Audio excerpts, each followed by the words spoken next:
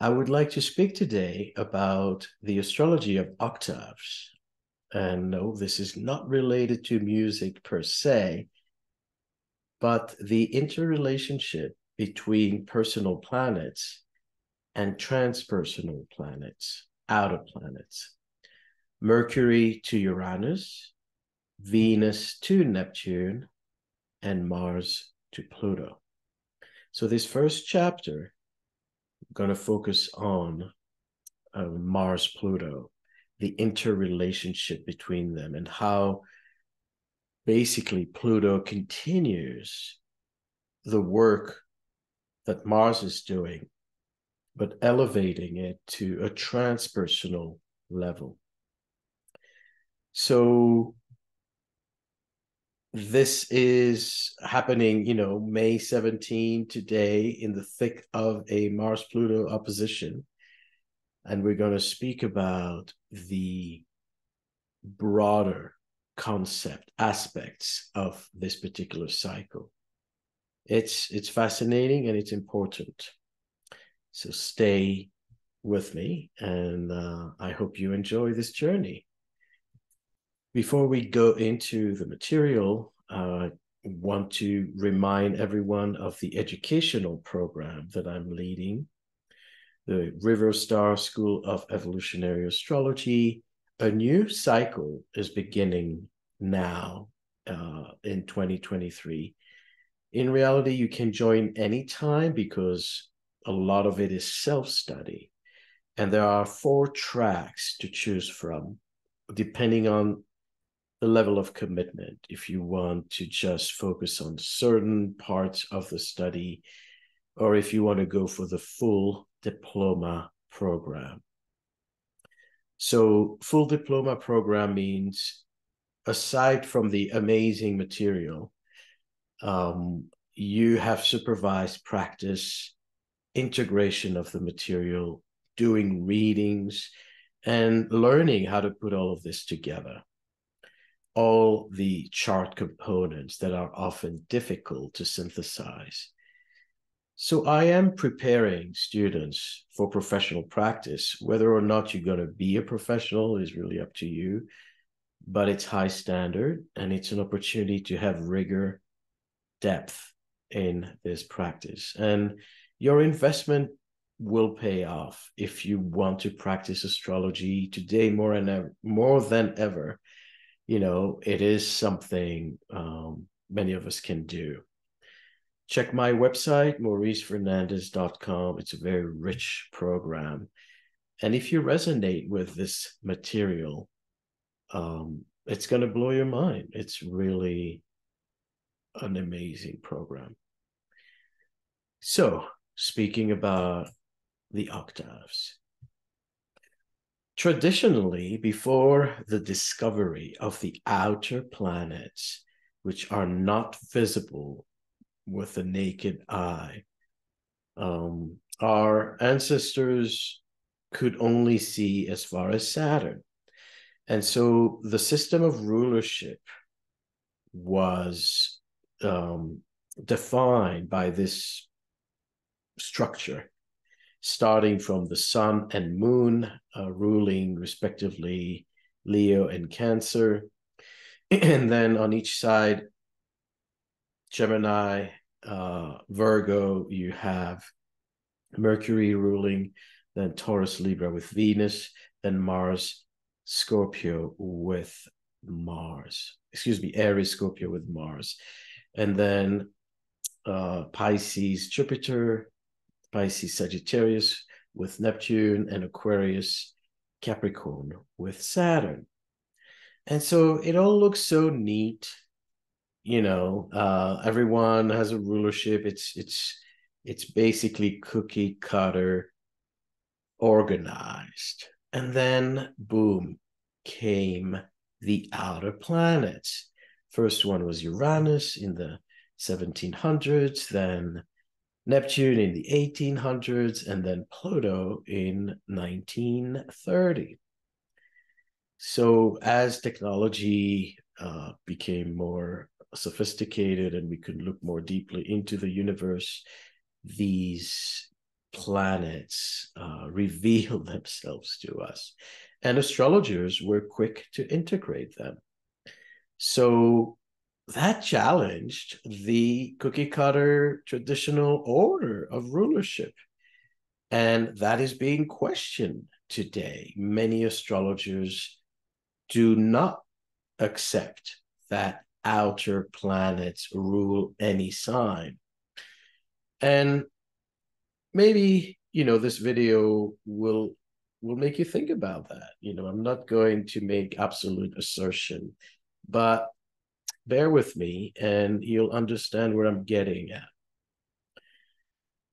Still, as we look at the interrelationship between the personal planets, the Mercury, Venus, Mars, and the outer planets, Uranus, Neptune, Pluto, we do identify a resonance, an interrelationship. And I am going to explore this today with you, with the first chapter being Mars and Pluto. So if we define them more specifically, Mars and Pluto rule Aries and Scorpio. So Mars is going to be the traditional ruler of Scorpio. Pluto is going to be the modern ruler of Scorpio. And like I said, I do see this working, many years of experience and many readings and my own observation of life. Being a Scorpio, I can have personal references to understanding Pluto. But don't take my word for it. Let's see, what is this relationship about and how do we determine this rulership? So let's understand what Mars is about and let's understand what Pluto is about and take it from there. So if we look at it astronomically, it's interesting that the two planets, and yes, Pluto is a dwarf planet, so that's a new category. I'm fine with that. I'm not one of those who struggle with Pluto being demoted. I don't think it's a demotion. I just think it's a classification. And the truth is, all the dwarf planets, Pluto, Haumea, Makemake, Eris, and Sedna, and so forth, all really operate on the shadow level. So there's something that really astrologically brings them together. There's a thread. They kind of complement this kind of under the surface, edge of the solar system qualities of exposing the hard truths. That being said, of all planets, Pluto is reddish and Mars is red, red, red. And that's interesting. Just saying. Doesn't prove anything, but these are the two red planets of the solar system. Mars is rocky, as are all the personal planets, and Pluto has a rocky core. I mean, they say 50% of Pluto is actually rock, and then there's a gas layer on top of it, which is interesting because it's going to be very different from the composition of the other Neptune, Uranus, Saturn, and Jupiter.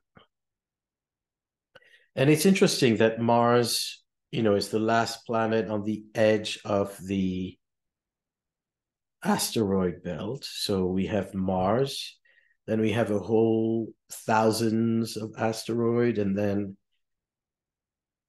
way beyond that, Jupiter. And Pluto is in the Kuiper belt.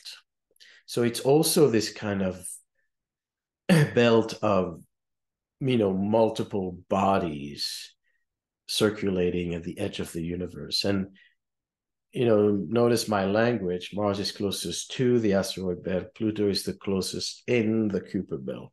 So of all the dwarf planets residing in the Kuiper belt and the Oort cloud and all these outer edges region of the solar system, Pluto is actually the closest to Neptune. Not only that, part of the reason why Pluto is still associated with rulership of the solar system is that maybe because it crosses Neptune's orbit and it actually spans, a few years closer to the sun than Neptune is. For us, in our generation, this happened when Pluto was in Scorpio, and more precisely from 1979 to 1999, Pluto was faster than Neptune, closer to the sun. So, nothing, to prove about that, just interesting observations. So what does that mean? Let's look at the natural structure of the zodiac. So Mars obviously rules Aries. All astrologers agree on that. And what is Aries about? It's the first sign of the zodiac. So it marks a beginning. But the beginning of what, right? Always a question. In a circle, is there really a beginning or an end? There is relative to our existence on Earth, because if we look at this division, Aries is the point of the tropical zodiac, where the sun path meets the equator of the Earth path. That's where we have the equinox point. So Aries and Libra represent that time of balance between day and night. 21st of March, 22nd of September. So it is a beginning. The beginning of what? If we understand that Aries represents those equinox point, and we look at it from an astronomical point of view, Aries always points to the east, while Libra always points to the west. That's part of what Gemini Breads refers to as the directional zodiac. So Cancer is always north, Capricorn is always south, Aries east, and Libra west. And the eastern point on this planet is the point where everything rises because of the spin of the planet, of Earth. So there's a natural development that happens at that equinox point. And if we look at the wheel, this also marks the first house. So in my cosmology, astrocosmology, signs do relate to houses. So the first house does relate to Aries. So what is it about? Once again, Aries is the birth. Birthing ourselves. This is when the baby, exits the wombs and makes the first physical effort to separate from its mother. So there is a point of ripeness where individual life begins. as the fusion between the fetus and the mother is now complete, the the baby becomes more autonomous and increasingly more autonomous as it will, make decisions. I mean, first start to crawl and to walk and to run and to speak, and then make autonomous decisions. So that first house in Aries, everywhere Mars in our chart represents that need to take charge of our destiny. Where is that energy coming from? Because as the baby separates and becomes autonomous, it begins to expand tremendous amounts of energy. When the baby's in the womb, the baby is supported by the nutrition that the mother provides. It's a very passive state of receiving. So the moment the baby becomes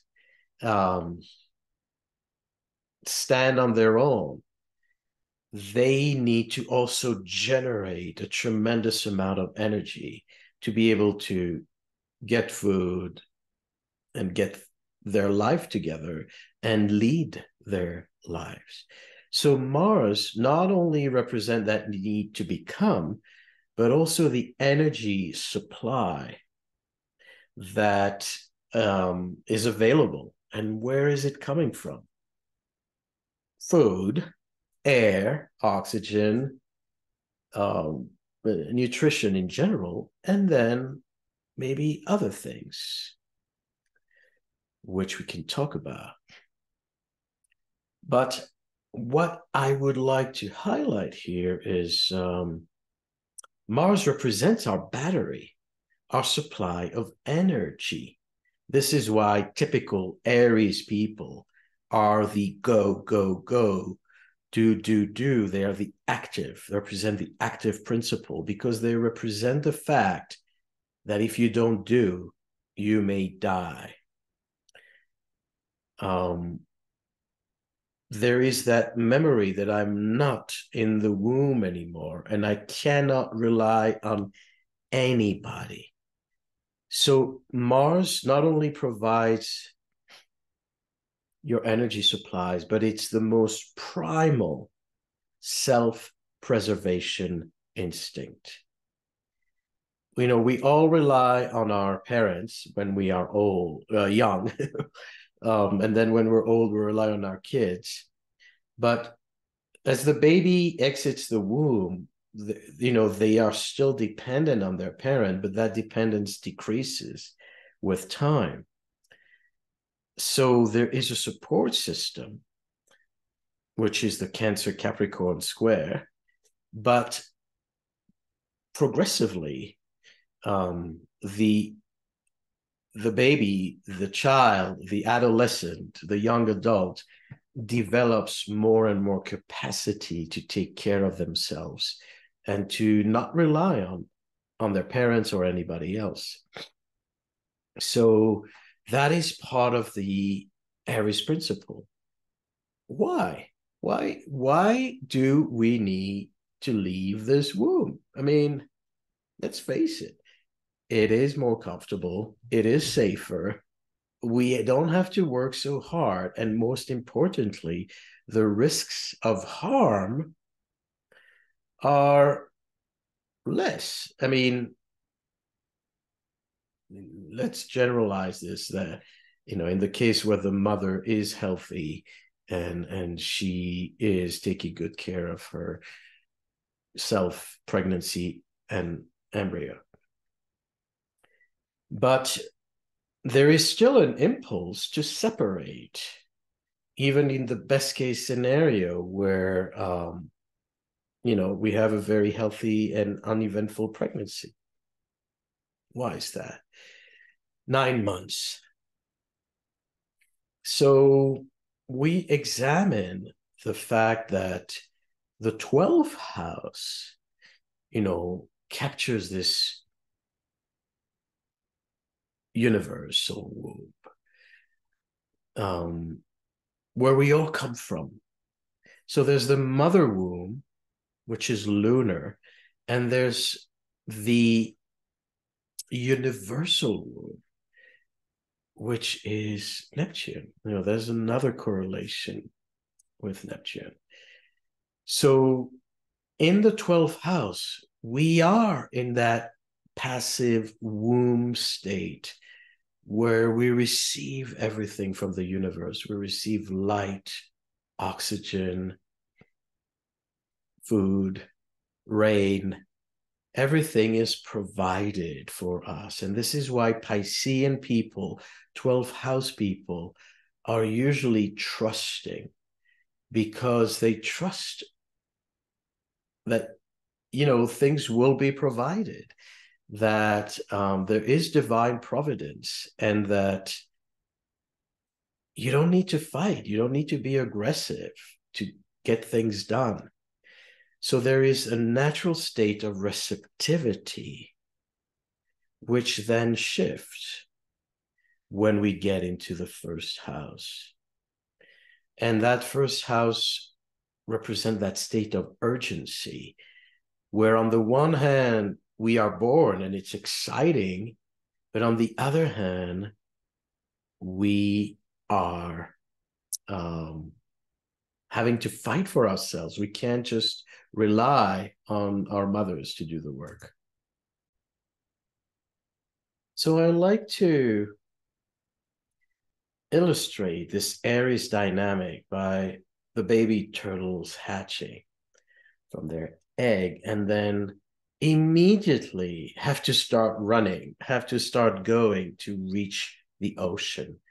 So that really captures this essence of Aries, where on the one hand, you are piercing the egg, you are breaking the shell and leaving the safe environment of the egg or the womb.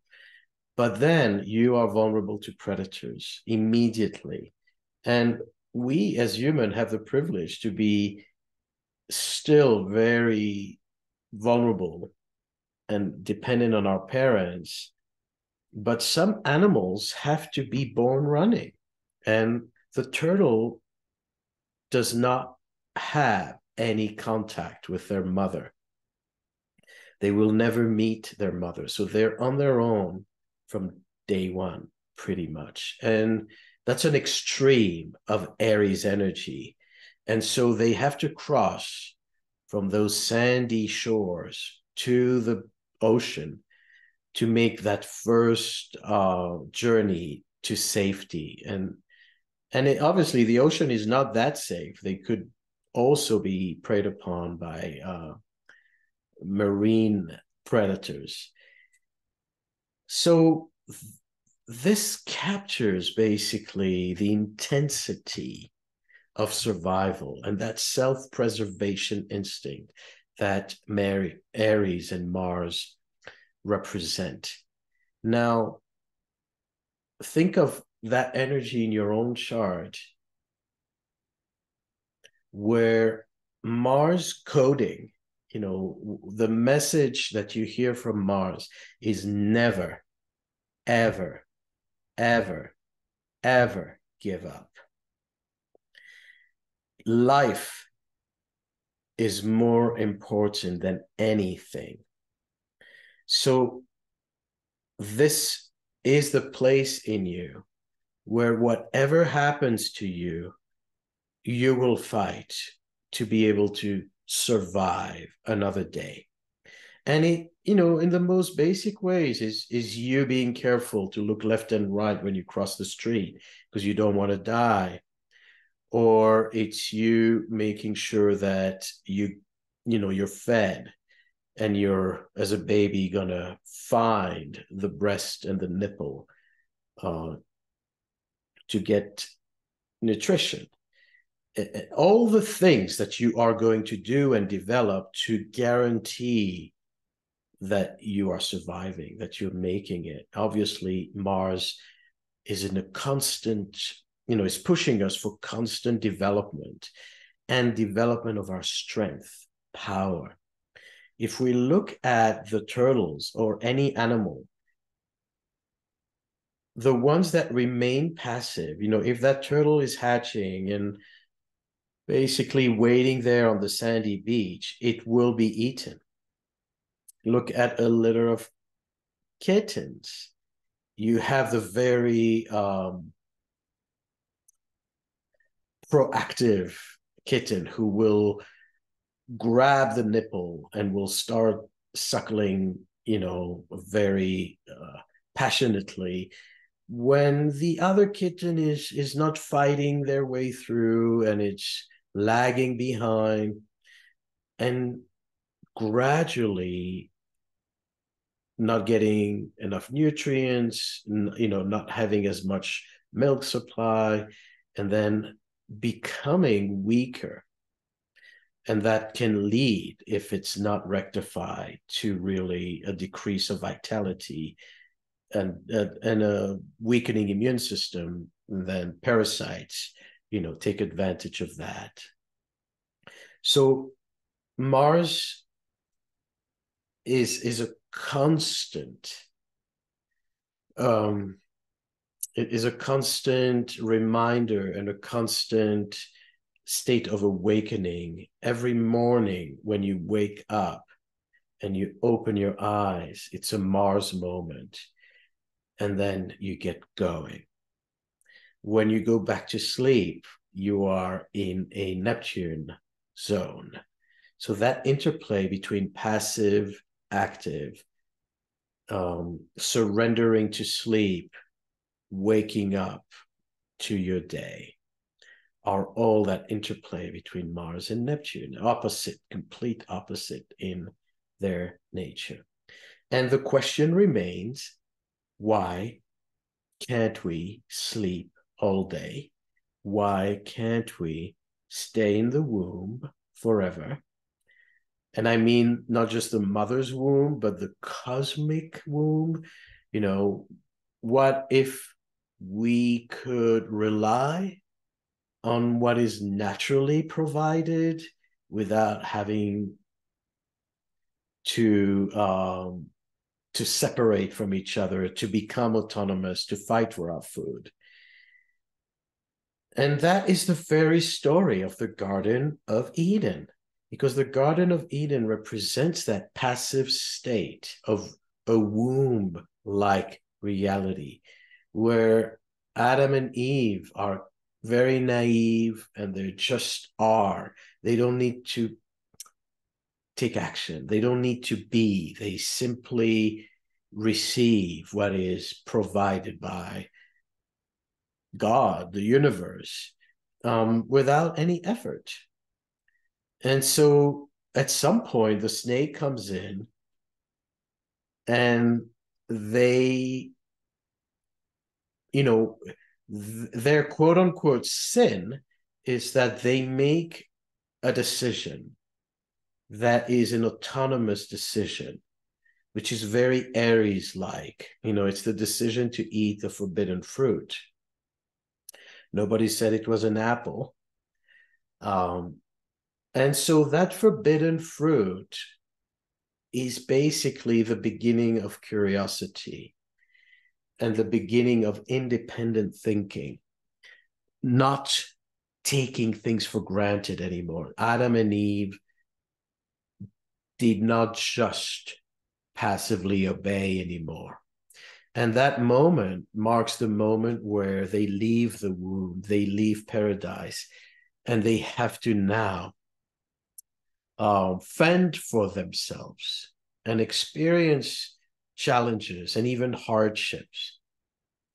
So that is Aries, because the moment you leave the womb, the moment you're born, nothing is taken for granted anymore. The supply of all that was provided is work. You have to work for it. You have to reach the nipple. You have to get enough nutrient, and then you have to go to school. You have to get a job. You have to pay the rent. All these things that require effort, strategy, thought, intelligence, and action. So that Mars of ours keeps us alive. It is that force, that willpower to keep going. Because I go back to the question, why do you wake up every day? It's Mars to begin with. Mars is the ignition of the engine. It's the ignition of your consciousness, of that engine. So basically, Mars is you starting to think for yourself and you wanting to conduct the wheel, to drive your own destiny and not just be led by the currents, not only be going with the flow. You know, there's a say that says only dead fish go with the flow. And there's something very true about that. You can surf the wave. You still have to navigate the wave. And think about the salmon, going upstream, climbing waterfalls to reproduce, and that's part of their cycle. So there are times when we can be in a passive state and minimize effort to use nature to ease on our labor. But even when we do that, we have to do it consciously. It requires thought, strategy, cooperation. We're not a driftwood. So your self-preservation instinct is a lot of work. A lot of energy. Life would be much easier if we stayed in the womb.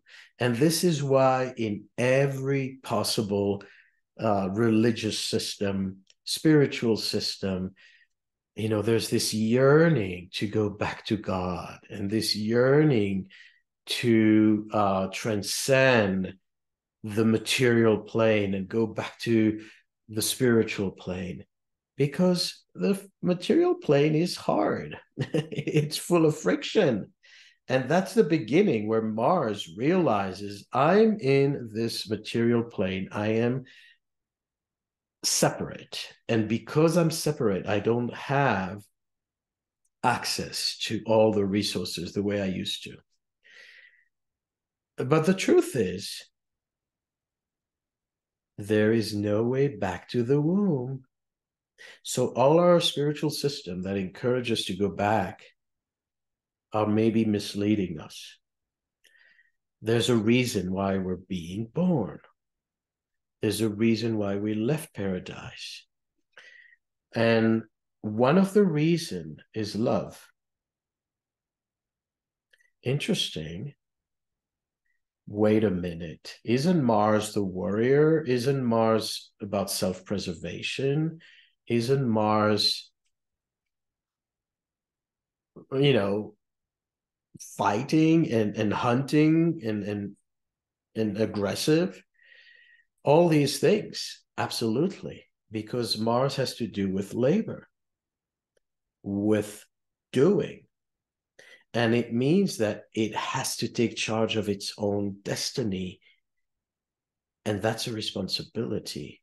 So when I say part of the reason why we were born is love, is because, yes, the tremendous amount of work that is required of us to stay alive and to create and reproduce and make sure that not only we survive, but that our children will survive, which is the next fire sign, Leo, making sure there's continuity. Wait a minute. Leo squares Scorpio. Scorpio is death. And Leo trines Aries. Aries is the beginning of the spark of life, the ignition of the engine, the ignition of consciousness. So having children is part of that effort to make sure that we transcend death, that we are not going to die. Even if we die, our children carry the torch. Talk about fire. The fire, the torch is passed on to the next generation. So we start to see that interrelation between these different archetypes. And why love? That's because the fire principle is the principle of participation. It means you are here on this earth, in this life, in this existence, as an active participant, and you contribute to the creation. So, as aggressive as you need to be, as intense as you need to be, as guarded and you know, all the fighting that is required is actually on a deepest level. It's an act of love, because it has everything to do with working hard to be here, working hard to make sure that life goes on. It would have been, again, much easier to remain in the Piscean state of bliss, a passive state of being that doesn't require the drama. You know, the moment you're born and you start pushing, that's when you start to cry. It gets loud. It's full of drama and ups and downs and risks and losses and victories. And, you know, the curve of emotions is spiking and dropping. Whereas from a Neptunian point of view, in the womb, it's all even and still. And we have to ask ourselves, you know, why do we do all this? It's because on a deep level, we love life. And we commit to make life happen and to keep life going. And the participation in the process of life is fire. This is why, on a deep level, the fire principle, Leo represents the heart, it's the love, it's the lion heart. You know, all this has nothing to do with romantic love per se. You know, it's not about being horny. It's not about romance per se. It's about the romance of life. It's about the meaning that we give, the purposes, the intention, the love of life. And if you love life, then you love everything that lives. You love everything. So on a deeper level, this struggle to be and the effort that we invest and the reason why we wake up every day is because we care. So the moment you care about something, you're passionate, you want to do it, you believe in it, and you have so much energy. Think about how we often associate energy with practical things such as oxygen, water, and food. But and that's oxygen is air, and water is water, and food is earth. But where is the fire energy? Energy from the sun, right? It's the energy of love. It's the energy of passion. When you're passionate about something, you forget to eat. And you can go on and on for hours just on inspiration fuel. So Mars is not only the hunter who needs to, you know, kill in order to feed, but it is also that willpower that is in itself a battery, in itself providing light and resource, and that combustion that generates fuel and energy. So the motivation to exist keeps the fire going, keeps the fire lit. It's interesting, another interesting symbolism in the Jewish tradition where they celebrate Hanukkah, which is a celebration of light, when the Jews were hiding from the conquerors and they only had one candle, and that candle ended up staying lit for a whole week, even though it didn't have enough fuel to burn, and it should have gone out, in a few hours. It stayed lit and it kept them going. And that was, that's celebrated during the Sagittarius season, which is a fire sign. But it's all about that. The fire is about keeping the flame burning. As long as the flame is burning, there is light. And that's why also the fire signs, particularly Leo, also represent eyesight, the ability to see, because light gives you vision. If you're in the dark, you don't see anything. So night vision, is the moon, but day vision is the sun. That's why all Leos wear glasses. Quite often Leos suffer from bad eyesight. Interestingly, it's part of their lesson, eyesight. Going back to Aries and Mars, that motivation to keep going is on the one hand the need to define yourself. I am Maurice. I am here for this and that purpose. These are the skills that I have. So everything that is particular to you, just like in astrology, we look at your day, hour, place of birth to see you.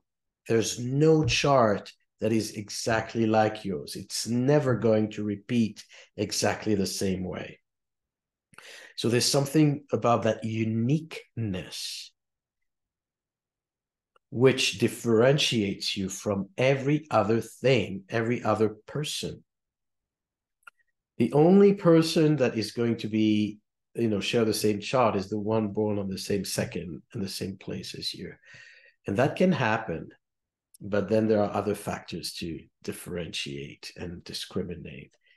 But from a Mars point of view, your contribution is going to be yours. It's unique. And so all of us, through our Mars energy, our first house energy, we are here to discover who we are and what we're here to do. What is this life about? Why was I born? And then as you figure that out gradually, it's also how to get there. And then it's also how to not die before I complete my journey. So that whole thing about not giving up and plugging in and waking up another day and another step and developing new powers, new capacities to think, to do, to achieve, to overcome. So you develop through your Mars energy, through your first house energy, you develop your powers. Your willpower is boosting your immune system. And you become a better astrologer. You become a better cook. You become a better hunter. You become a better this, a better that, to basically manifest your destiny. You're in charge of your destiny. So as you fulfill your destiny, you are able to contribute to life, to the greater scheme of things. So you contribute to that Neptunian ideal of collective well-being. So all that, rage to be is going to Mars represents that need to face resistance. It's like nothing is taken for granted. Food is not going to be provided for free. You have to work for it. And you have to prevail against contrarian winds, against scarcity. One of the laws of the universe is that, yes, nature provides everything, but nothing is infinite. Everything can end. So in winter, you may not have enough food. If there's a bad crop, you won't be fed. And if you don't hunt properly, you won't be fed. So even though nature provides all our tools and light and oxygen, it doesn't guarantee our survival. And that's the hard work. So wherever our Mars is, and if you want to get more deeply into it, I'm going to mention the Mars workshop offered on my website. Go to Astrology Studies by topic. And so there's a whole workshop about each Mars in each sign, how it operates. But here we're working on the principles of Mars. So great, we made it. Every day is a victory.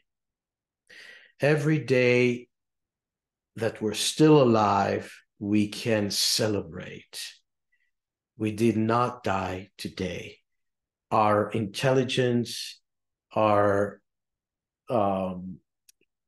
ability to navigate our life the right way kept us going one more day.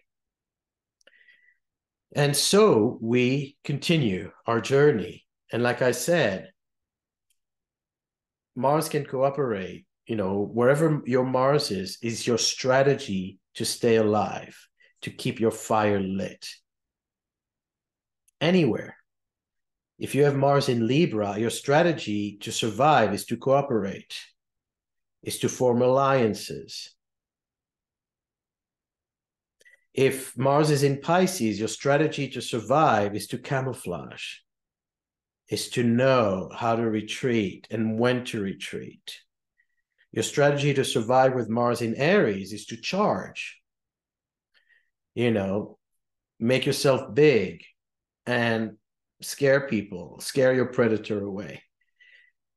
So each Mars has its own magic, its own weapon, so to speak, and its own goals. So there's no good Mars or bad Mars. That's all like, I don't know how to call it, but we have to respect every placement for the genius that it brings and the intention that it brings. And so we progress like this, through our Taurus and Gemini and Cancer, and we have kids and we make sure that they are going to be up to task. That's why we want to be good parents. And then in the 6th house, we are really the expert, the master. The Virgo and 6th house has to do with not only our strategy to survive, but our strategy to function and to produce and to harvest. So the 6th house is the harvest of our hard work. Not only, when we see the symbol of Virgo is the wheat.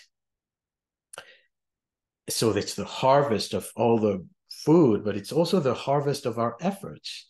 It's how we get things done. That's why there's a very deep interconnection between Virgo and Aries.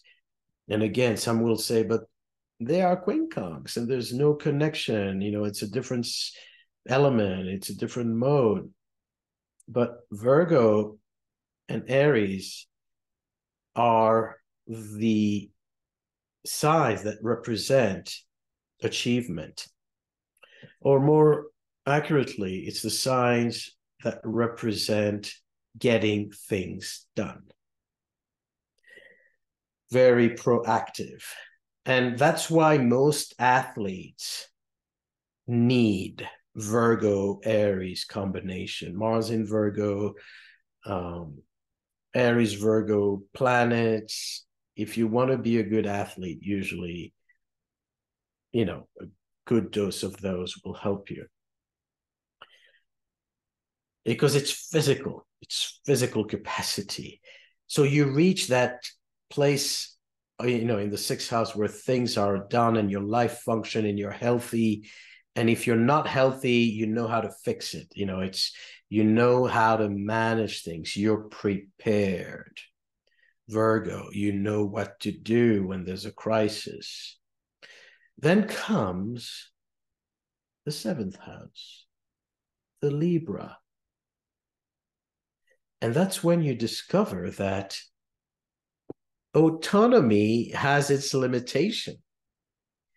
You realize that you cannot grow all the crops. You cannot do everything. And you start to realize that uniting with others will give you an advantage. And nature is designed in such a way that we cannot have children alone. I mean, I know today there's technology, insemination, and maybe coming up artificial wombs.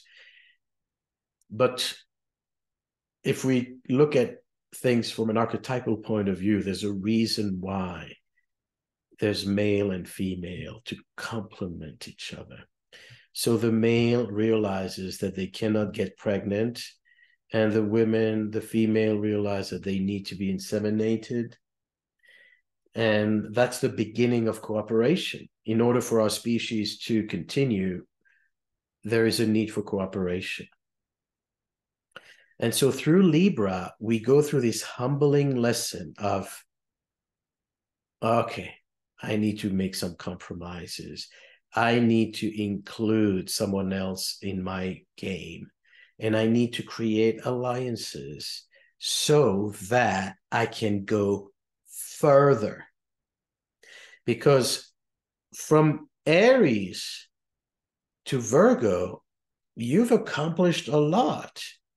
You have harvested your field. You grew your crop and you tended to it, and it's all going great. But then, like we said, you reach the point where there are things you cannot grow and you need them. And there are things you cannot do and you need them. And that's the beginning of cooperation. That's the beginning of getting outside of yourself. And through the Libra energy, the Libra phase of existence, you are basically, how to put it,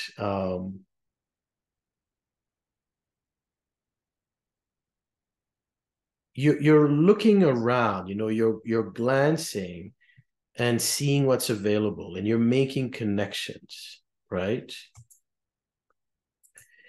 So you meet several people and you see, what are you lacking? What is it that people offer that you don't have? And you start to negotiate, you start to flirt, you start to connect, and there needs to be an exchange. Because how will you know that someone's not going to eat you? How will you know that someone's not going to take advantage of you? You need them. They need to need you. So there's a need to create a situation where there's a mutual dependence in order to feel safe in a relationship. That's how you create peace, when you realize that I'm more worth to you being alive than dead. You know, I can be one meal and that's over. But if you keep me alive, I can provide much more. And that's how you elevate your value, Venus, in the eyes of other people so that you can trade with them. Second house, seventh house, Venus, your resources and their resources. And then comes the eighth house. And then comes that very challenging phase. Because what happens in the eighth house is that you come to an end. That's why it represents death. So your Mars energy that kept you going, doing, surviving, is reaching the eighth house, and it's a point of exhaustion. You know, in a simple way, you run out of fuel. And you get to that situation where all your powers are diminished. And that is why you make that commitment to bond with another, because you realize not only that it would be fun to exchange resources with other, but it's a survival imperative. If you do not bond, if you do not connect, you won't survive. You will die. So that eighth house is some kind of realization that you're not invincible, that you're not omnipotent, that you could lose things. You could lose your crop. You could lose your health. You could lose your support system. And that pushes you to start looking for a solution. If I cannot anymore rely on myself only, I need to start making these connections. It's a water sign, Scorpio, and as a water sign, it exposes your vulnerabilities. And through the eighth house, you see how vulnerable you are. And you see that you could, you know, that you're immortal and not omnipotent. And, you know, on a personal level, you feel that it's the end of your Aries cycle. So part of the reason why Mars co-rules Scorpio is that it's the beginning and the end of Mars, in a way.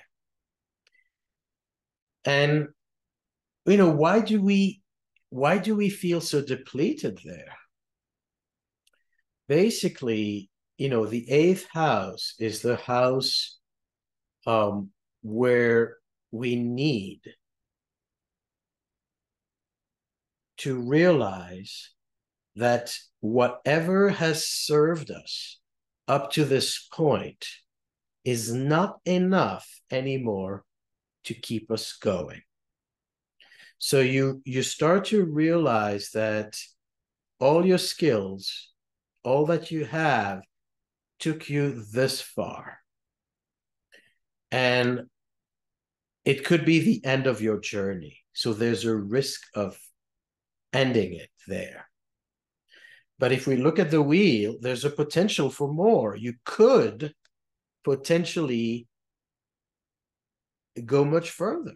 So Pluto is the first gateway to this transpersonal reality. And that's why we're starting with the Pluto-Mars pair.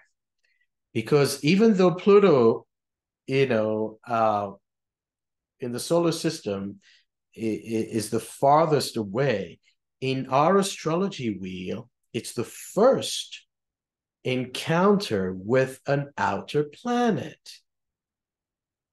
And that gate to transformation, the first initiation into the rites of metamorphosis, of transpersonal awareness, begins with Scorpio. And so when you reach the end of your rope, that can happen every time you have a Mars-Pluto aspect encounter. Maybe now some of you, in this period of time, reach a point where you cannot keep going the way you did. Whatever your strategy was, worked until now. It's not to be devalued, but it's just not enough for the next step. And that's what Scorpios feel since they were born. I'm not enough. This is why Scorpios usually have very challenging beginnings. They can face rejection, they can experience loss, they can be the one, who are not looking good and attractive.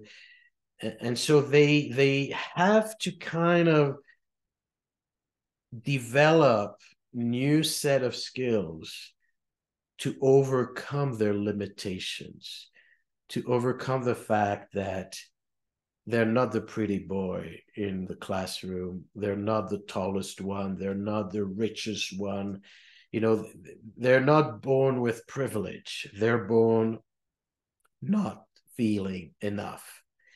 And so that sense of tremendous limitation is a do or die situation where they realize that I could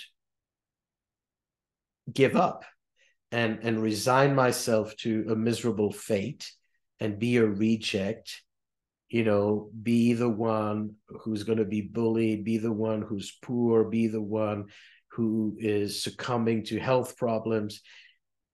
Or I could transform and make up for this lack. And this is where Pluto kicks in.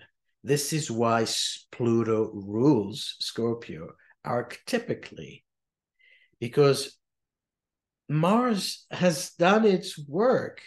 You cannot keep going with the same Mars for another cycle or for the end of the cycle. Pluto comes in to say, whoever you are, and whoever you are when you first started in your first house, if you don't change, if you don't develop a new awareness, if you don't challenge yourself and do the shadow work, you are not going further. And that's the Hades, going to the underworld, where you are going to face all your limitations and you're going to feel very small. All the victories that you thought were under your belt are not serving you anymore. So that kind of sobering wake-up call that life is not only about surviving. It's not only about doing. That's the first realization through the 8th house, that life is about developing your consciousness.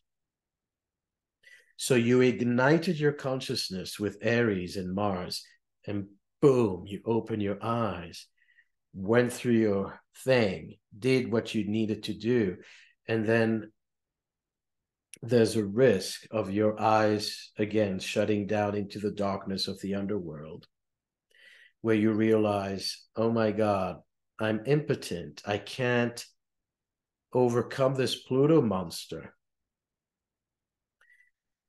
And yet Pluto comes with this hard medicine that says, if you develop your consciousness, if you start asking questions, if you are ready to change, you can get a second lease.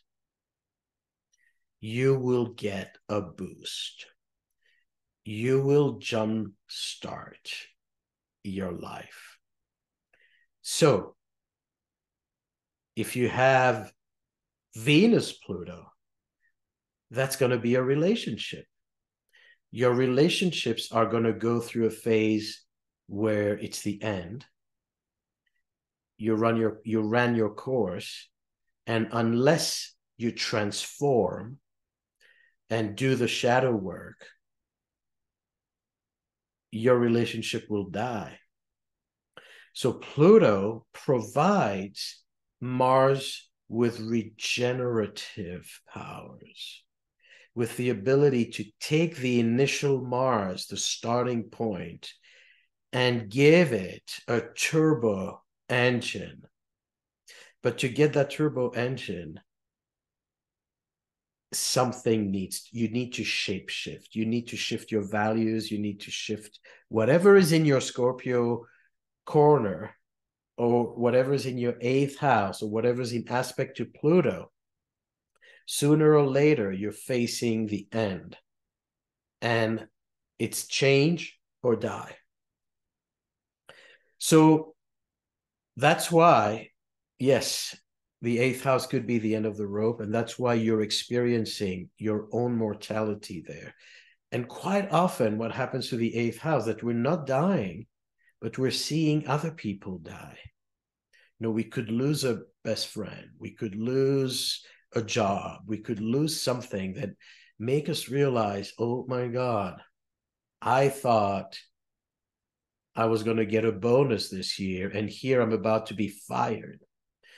Oh my God, you know, my friend was just 30 years old, and boom, you know, life takes them. So you suddenly experience those endings, those losses that reflect back on you and your own vulnerability. And then that gets you going. We all know that acknowledging death is very humbling, but acknowledging death also makes you understand it's not a free ride, and the risks are real, and you have to get your act together. So that 8th house transformation is where you go to the end of your rope, and you feel so small, and you feel like no one wants you anymore, and you don't have the resources to keep going, until the magic happens, until the butterfly, you know, the caterpillar is basically entering this phase and accepting to change, and they get a second lease. They get now wings, not just a new lease, because that's the Pluto medicine, is that on the one hand, it takes you down, it depletes you, you feel like a loser. But through the transformation, you rise above the place you descended from. So you realize there's much more to you than you thought. And so the Pluto transformation takes you beyond your original Mars. It gives you extra powers, extra intelligence, extra vitality. It boosts your immune system, and you become a superior human. And that's why, you know, Jupiter follows that, and you feel all happy in your Jupiterian phase because you're high after having transformed, and you feel again that the sky's the limit. I can go there. I can do all these things. I'm not dead yet. So the euphoria of Jupiter follows that intense Pluto Mars experience. And that is why Pluto is the higher octave of Mars. And that is why Pluto is the ruler of Scorpio, because it adds that additional value to the original Mars. But why is Mars then co-ruling Scorpio? Because in a way, Pluto gives birth to a new Mars in the eighth house. So there's an upgraded Mars that comes out of that Pluto. You know, you get a new engine, you're more conscious, you're more intelligent, you're not just, you know, the kid you used to be. And you're then, you know, continuing your journey into the transpersonal world of Jupiter, then Saturn and Uranus and Neptune. These are the upper worlds where you needed that boost of consciousness through Scorpio, that gateway, because what you learn from Sagittarius to Pisces is higher knowledge. You're not just surviving anymore. You are looking at life from a holistic perspective. You're understanding the greater meaning that are unifying everybody. It's not just about surviving, reproducing, eating, and, you know, breeding and dying. You realize the added value, the higher spiritual truth of our existence. So through that Pluton, you know, Pluto basically was the gateway to give you, open the channels that will serve you in those transpersonal realms. And what this means is that the work now is not only a work of physical endurance and, you know, building houses and growing food on your field. Now it's the work on yourself, the work on your consciousness.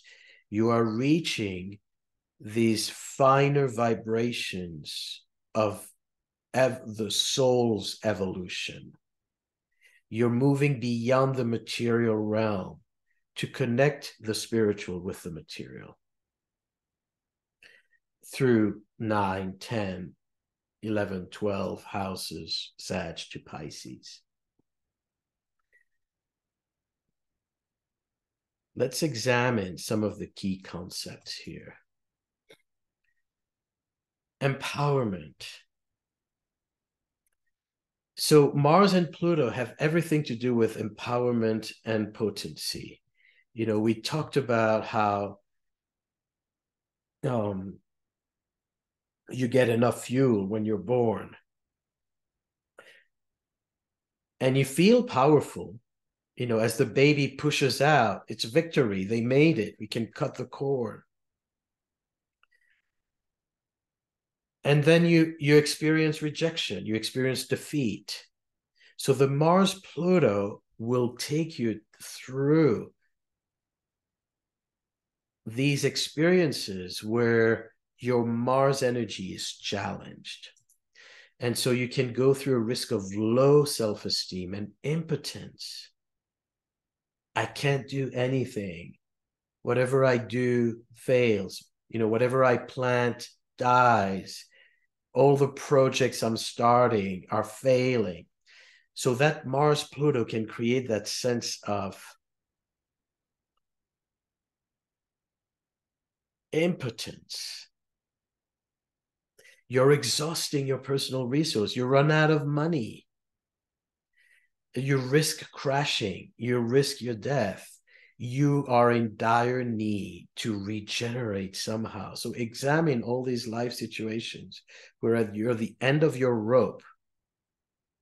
And unless something transform, you know, that dark night of the soul, when you go deep underground and you feel that it may be the end, but then you get the insight. Somebody comes in and helps you. You are allowing yourself to step outside of your pride, of your attachments. You're ready to relinquish the old you, and you can regenerate. Also, sexual transformation. Sexuality has to do with creativity. People who have Mars-Pluto interplays, or when we go through Mars-Pluto by transit, we, on the one hand, can feel incredibly sexually potent. Mars is sexual potency in both male and female. But when you have Mars-Pluto, you can go through sexual crisis. And the crisis can simply be that your sex life is draining you. It's not real. You're just mechanical about it. So it can be a loss of meaning. It could be a rejection, that your partner feels like you're not enough, and they cheat on you, or they want to open the marriage because they're not, fully satisfied. And sometimes it's you, sometimes it's not you. Sometimes there are many scenarios of why this happens, but usually this will happen to the Mars in Scorpio person, to the Mars-Pluto person. That's why I correlate Mars in Scorpio with Mars-Pluto aspect. And you'll see that in the examples I bring. So you can face sexual rejection.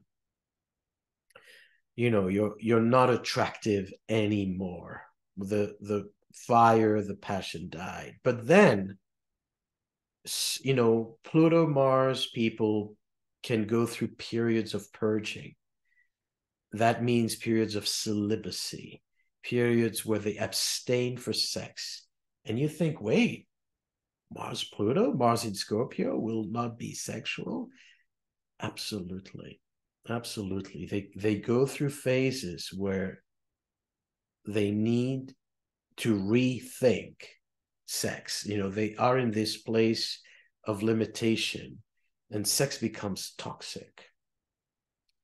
And unless they detach from it, purge it, and regenerate, it's not working.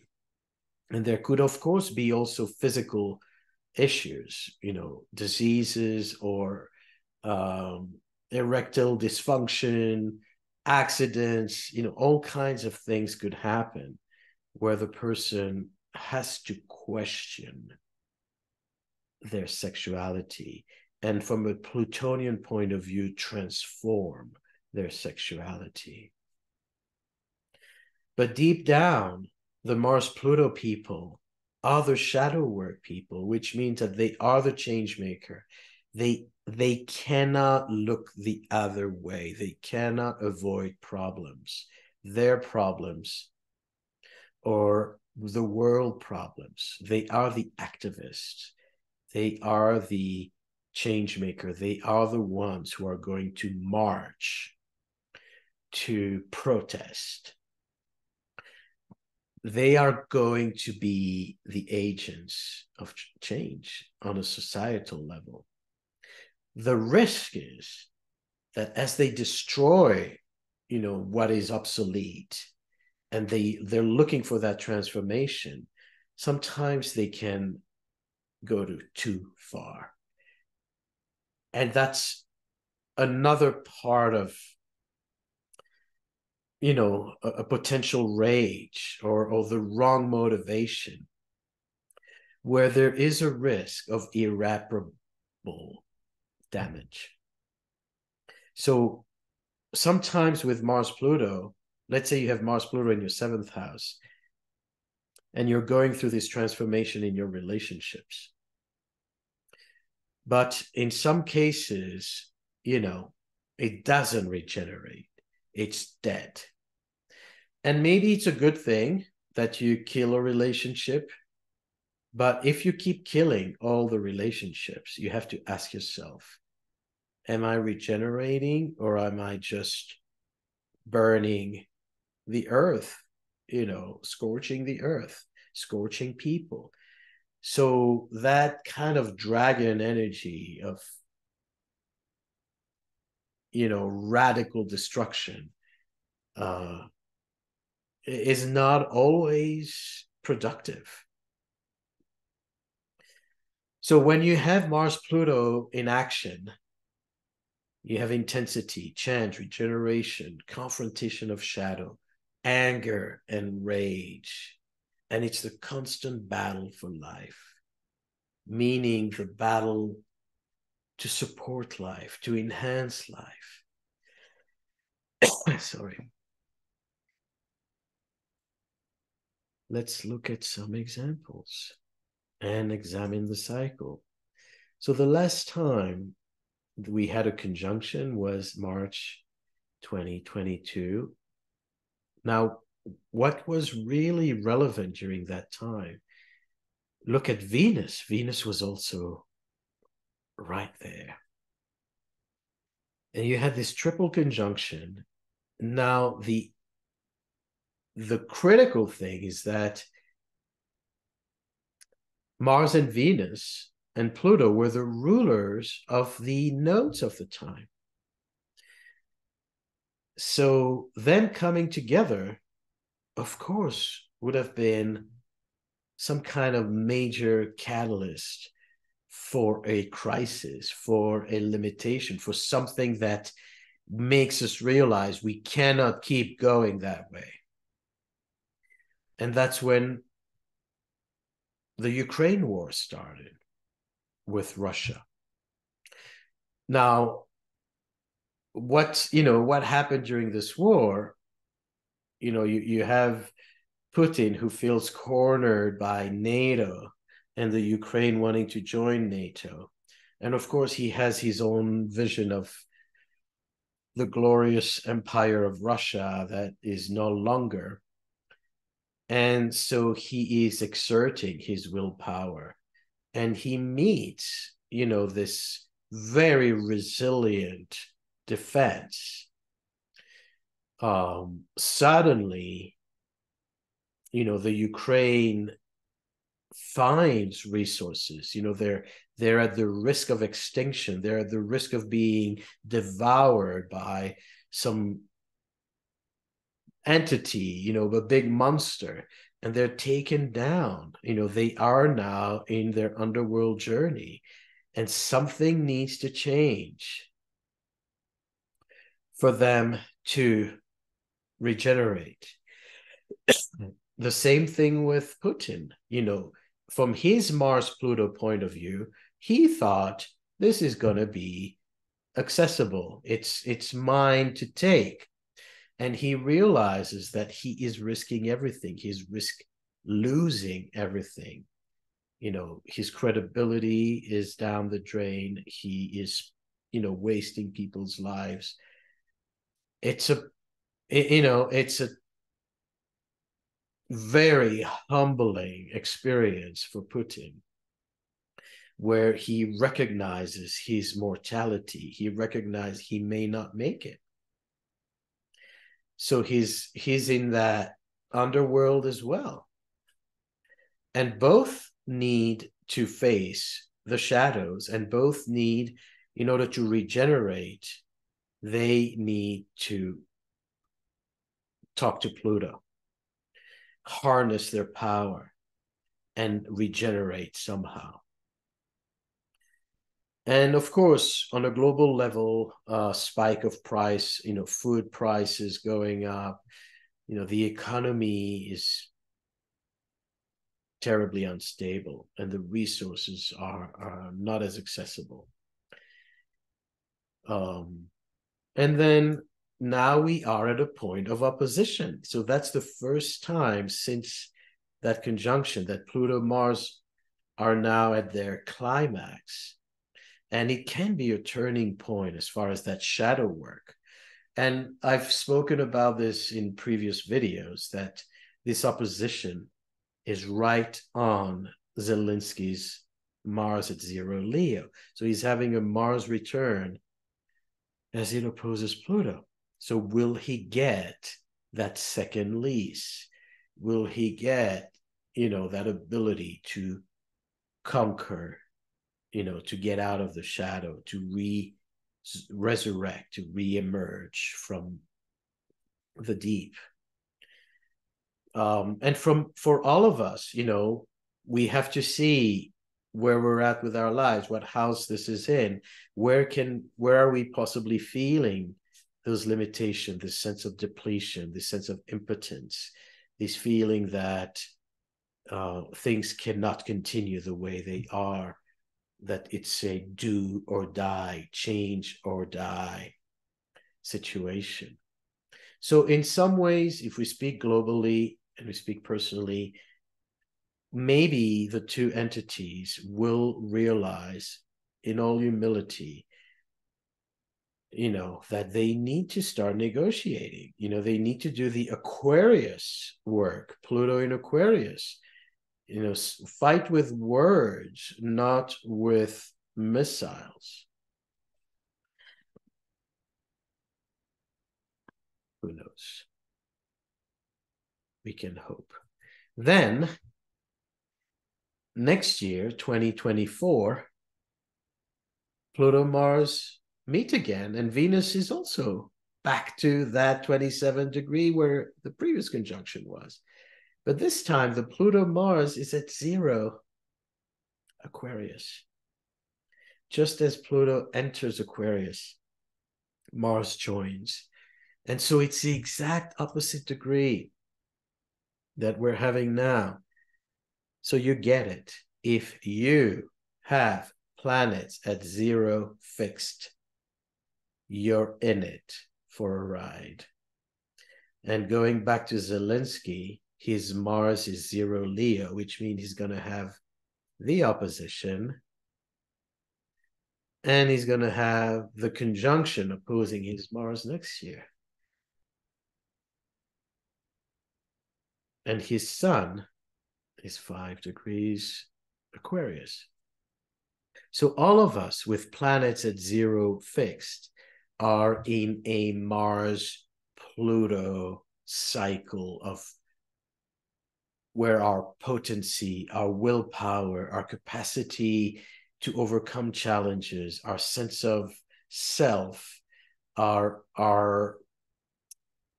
will, how to put it, our ability to win the day is going to be in question.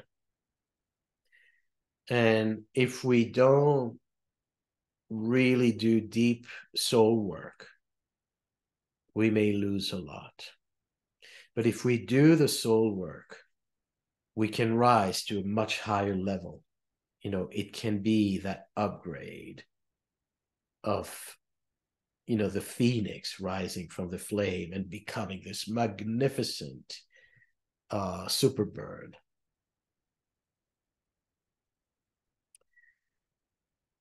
Interesting examples. One of our astrological heroes, Dane Rudyard, was born with Mars-Pluto conjunct in Gemini in the 6th house. And he, was an Aries to begin with, so Mars was very important. And he also had, Saturn and Uranus in Scorpio. So this Mars-Pluto is in the 6th house, and one of the things he experienced is a near-death experience because of a health issue. He had dysfunctional kidneys. So he had to go, he had to have an operation, surgery when he was a teenager. And so his vitality was affected by this condition. Think about Mars-Pluto, vitality. And kidneys are typically Libra, but adrenals that sit on the kidneys are Aries and Mars. So our vitality is immediately linked to the kidneys and the adrenals. And so he had to constantly now manage his energies, how much to sleep, what to eat, be on this super diligent regimen to monitor his energy levels. So think how Mars-Pluto that is, that his risk of death and his risk of depletion is constant. And yet he lived a long life and he became this super prolific writer, Gemini, producing extraordinary work. But the interesting thing is that not only, what motivated him to write is that he was one of the agents of change in the world of astrology. He, first of all, left his natal land of France, emigrated to the United States. So that's a transformation also. But then he, his motivation, his kind of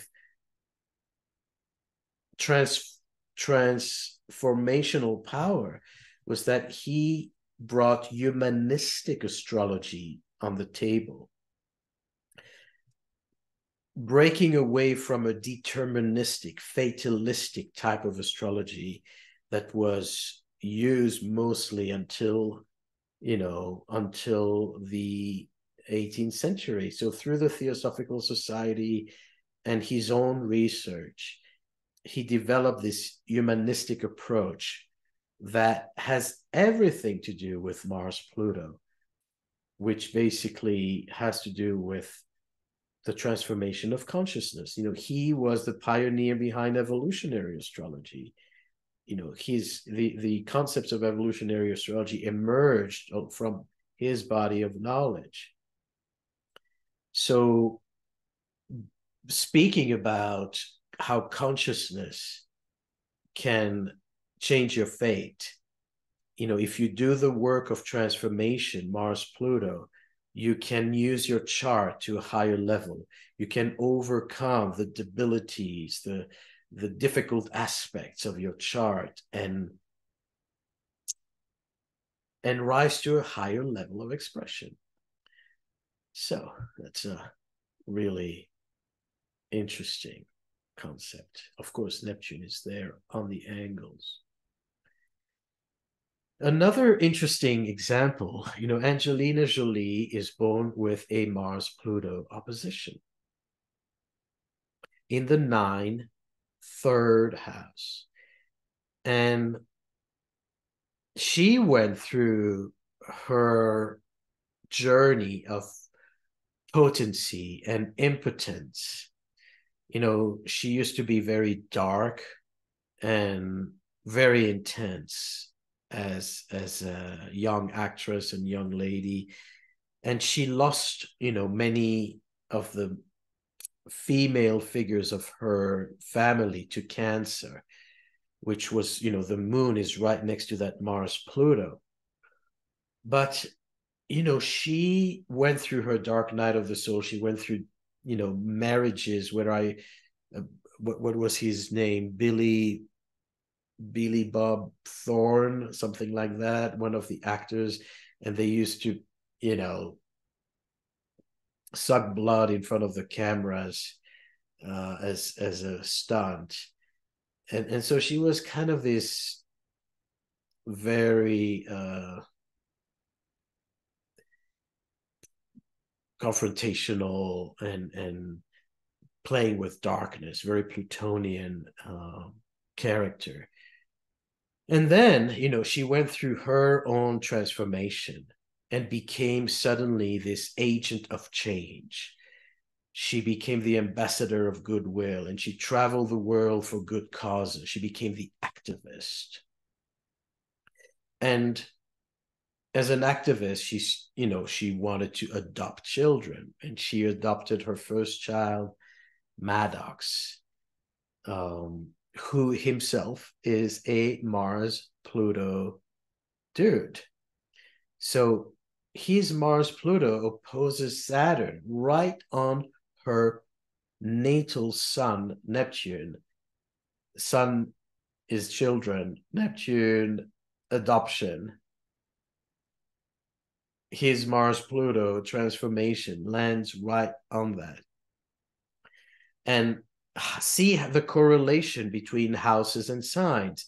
Her Mars is in the 9th house. His Mars is in Sag. So that polarity of Gemini, Sag is recaptured by her ninth house, third house. And it obviously has to do with adopting kids from different cultures. But, Maddox is born with this Mars, Pluto, Saturn. You can see he went through his own abandonment, and as a Mars, Pluto in Sagittarius, you think he's going to be outspoken?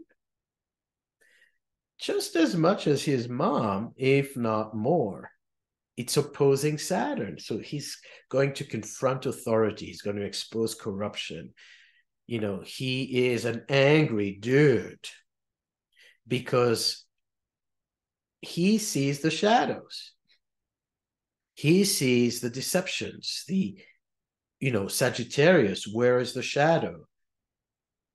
The misguided truth. Now, where's Brad Pitt's son? Wait, Brad Pitt is a mid-Sagittarius sun. So that Mars Pluto is right on Brad Pitt's sun. And they went through their own intense relationship. And I'm sure she's also, learning to handle him. Mars Pluto kids, they're going to how to put it, they're going to confront their parents. They're not going to take bullshit. They are going to be intense kids who want the truth, who do not want sugarcoating, who want to be super honest, and who are going to get angry if they can't trust you. Another interesting example, Gandhi. Gandhi is born with Mars in Scorpio, opposing Pluto. You think he was a change maker? You think he had to go through his dark night of the soul? You think he had to transform as this fancy lawyer, taking the train in first class and being himself a snob, being himself racist, speaking about Black people as inferior, when he is himself cornered and put on the spot and asked, to move from first class to the regular carrier. He suddenly feels rejected. He suddenly feels impotent. He suddenly feels that he cannot defend himself against this injustice. And he's reduced to being a person of color. Get out of here. You don't belong with the elite. You don't have a right, to be with the white people. And that takes him to a cold shower, a terrible sense of defeat. But what ends up cooking inside is a revolution. And this prompts a whole movement of not only his personal transformation, but the transformation of India. But most interestingly, from a very Mars-Pluto way in the first house, is that instead of destroying and using a scorched earth policy, instead of using violence to retaliate and to justify, his revolution, he could have, we would have understood if, like the French Revolution or, whatever revolution, it would get bloody. But in a very scorpionic way, in his own transformation of consciousness and elevation of consciousness, he realized the best way to fight and to reach your goal is through non-violent protest. how powerful that is with the Mars Pluto. Here you really see the essence of transformation. But interestingly, if you know a little bit about his personal story, you see Venus, Mars, seventh house. He had a lot of issues with his sexuality. He had a lot of issues with women, and he was a misogynist for the most part until, he went through his own transformation. And he went through phases where he renounced sexuality. Mars, Venus in Scorpio, asexual, because he was purging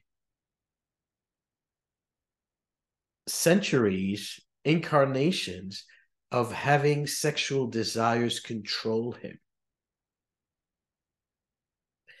So he needed to elevate his sexuality, to bring more consciousness to his sexuality, to transform it so that it wouldn't become itself a beast that devours him. The greed of sexual appetite, was overpowering.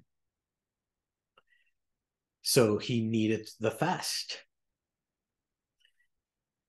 Another interesting example, Ronan Farrow and Woody Allen, both Mars Pluto. So Woody Allen is born with a Mars Pluto opposition in his fifth house. Mars is in his fifth house. And, one of the things that we're aware of is that there are allegations of sexual abuse of his adoptive daughter, and he married another adoptive daughter, and questions about whether this affair began when she was underage. So very much this Mars Pluto. And he was, if we look at his personal life, this Mars Pluto definitely affected him as a kid, because he was not the football team captain. He was this frail, anxious boy, probably bullied, probably rejected, not the pretty boy who gets, all the girls' attention. And, in his own Mars Pluto way, he makes fun of his vulnerability, of his neurotic behavior, and he creates this masterpiece of cinema and script writing, and he becomes this amazingly admired director and writer. But then, comes the controversy with Mia Farrow's children, and his own child, Ronan Farrow, who is born with a Mars Pluto in Scorpio. And he is basically exposed in a very unflattering way. Whether, even if everything was legal, marrying your stepdaughter is weird, and having sexual relationships with a young teenage woman who just emerged from her teenage years is questionable. And that's very Mars in Capricorn. Mars in Capricorn can be attracted to older people or younger. And I mean generation youngers or generations older. So the controversy, if we just go by what's on the surface, is obviously already there. And so he's going through his own sense of shame and being vilified and being rejected in the movie industry. He lost his credibility. And it's interesting that all his movies since that time, it already started before, but particularly since that time, is always the script revolves around good guy, bad guy. And the good guy, who's always honest, who's very well-meaning, ends up with a miserable life. And the bad guy, who manipulates the system, who knows how to lie, who knows how to manipulate his way around or her way around, is ending up with a good life. So he is, in his movie, he keeps vindicating malice. And, it's a message of don't be a sucker. Good people are suckers. And, it captures his own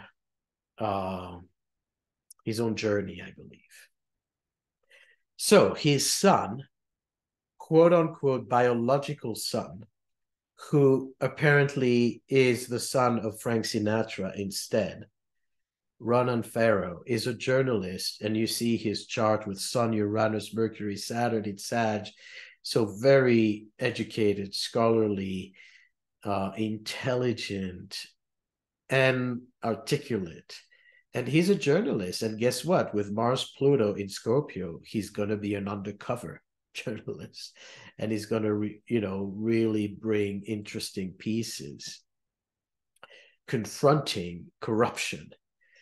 So Ronan Farrow was instrumental with catalyzing the Me Too movement and the abuse of power of, the patriarchal dominant males in showbiz industry, but everywhere, really. And of course, his own father, biological or not, is on the spot because of his own Me Too allegations. And so you see this battle raging between them. He's trying to take his father down. And, he's a Sun Saturn father opposing Chiron, wound of the father. But that Mars Pluto, he's not giving up. He's gonna go after him however way he can, as long as he is convinced that there's something to hide, that there's, that he's guilty. So you see, Woody Allen is also fighting. He's also not giving up. And how, you see these two charts with Angelina and her son, and then with Woody Allen and Ronan Farrow, you see how these aspects repeat generationally.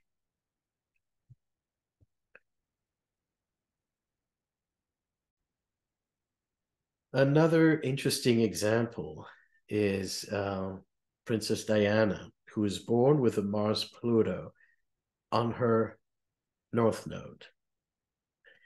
And when any planet is on your node, you're going to feel it, because these planets are amplified. They dominate the chart. So you have a Mars Pluto, as well as Uranus, on the Regulus fixed star.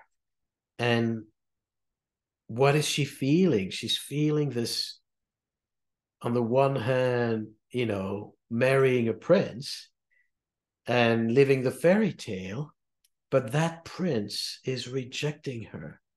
As pretty as she is, as loved as she is by everyone, he chooses another.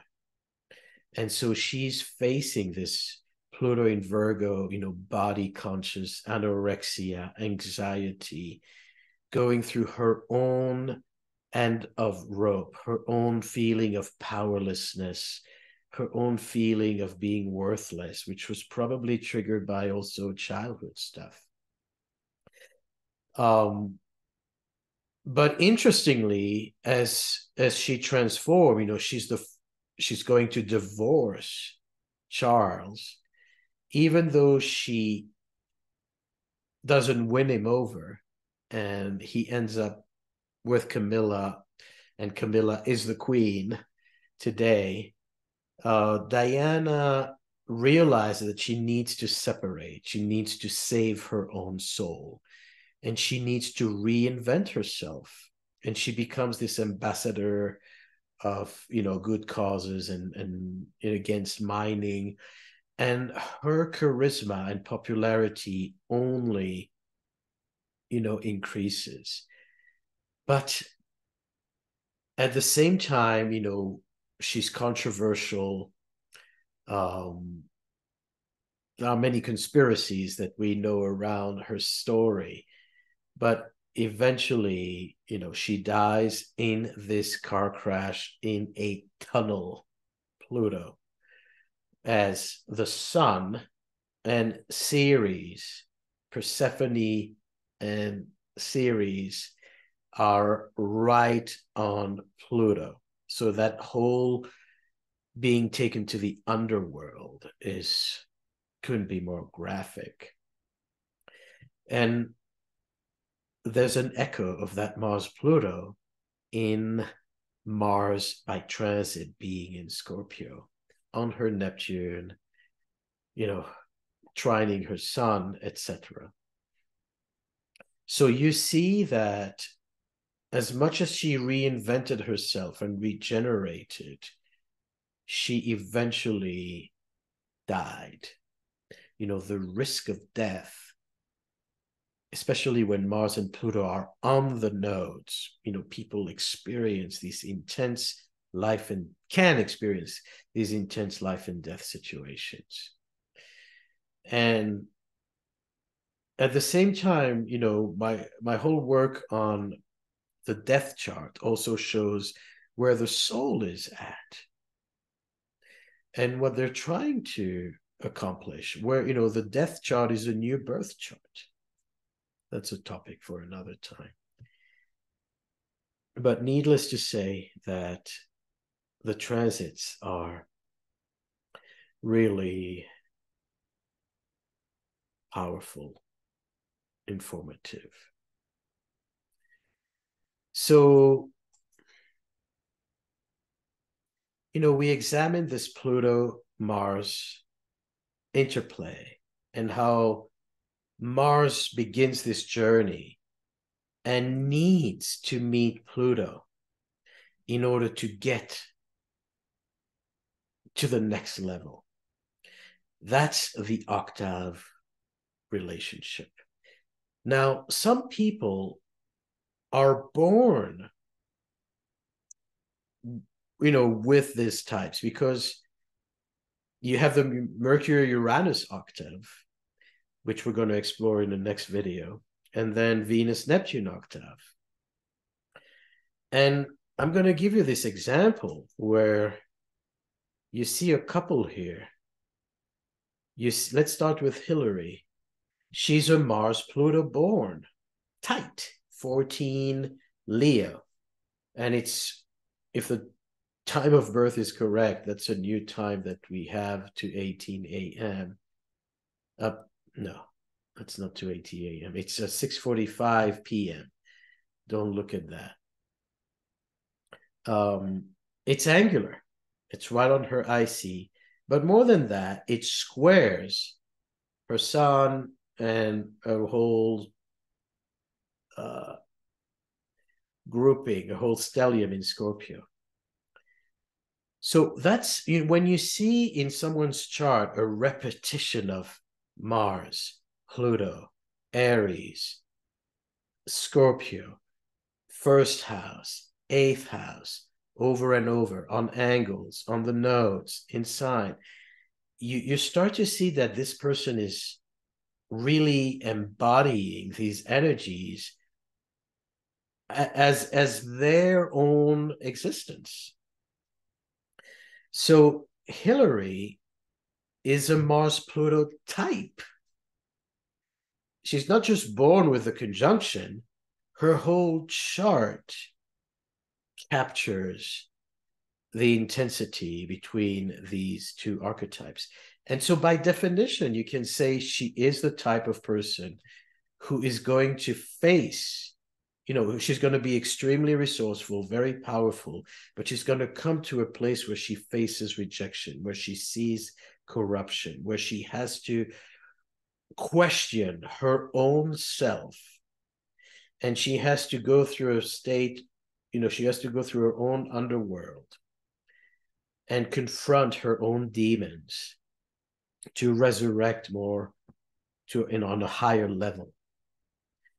And you see her journey. On the one hand, she's this powerful woman who, became the Secretary of State, high up in the political echelon, paving the way for other women, Leo women. Mars and Leo women are going to be role models in that sense.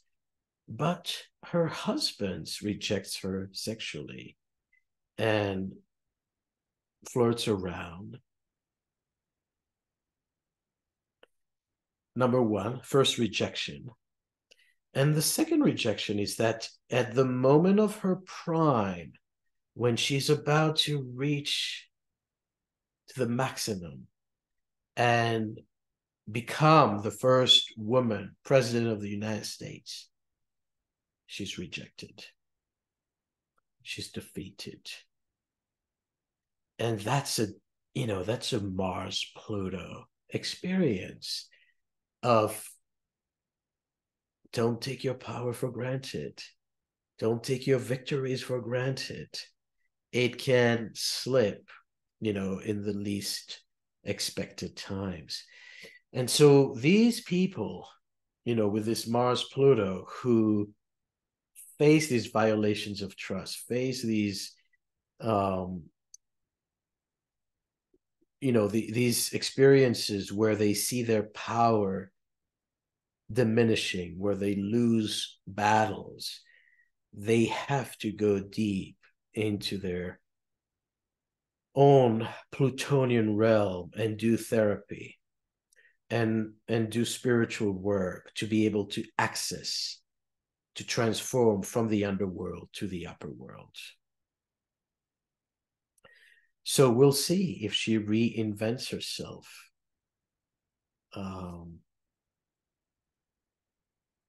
In any meaningful way. Right now, she's kind of keeping low profile.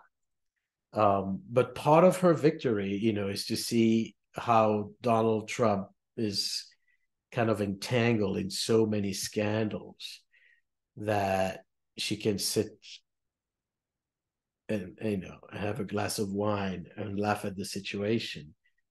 But still, on a personal level, you see how she didn't reclaim her power.